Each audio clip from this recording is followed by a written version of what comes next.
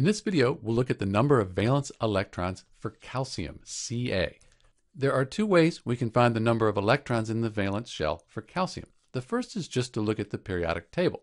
So calcium right here is in group 2. Elements in group 2, like magnesium, beryllium, they have 2 valence electrons.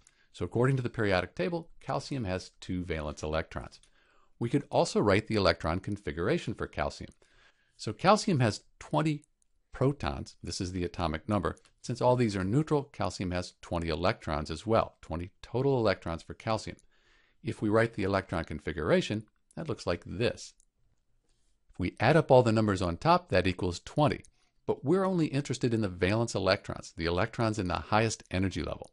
So here, the highest energy level is this 4th energy level here. Think of it as the outer shell. In the highest energy level, the 4th energy level, there are 2 valence electrons.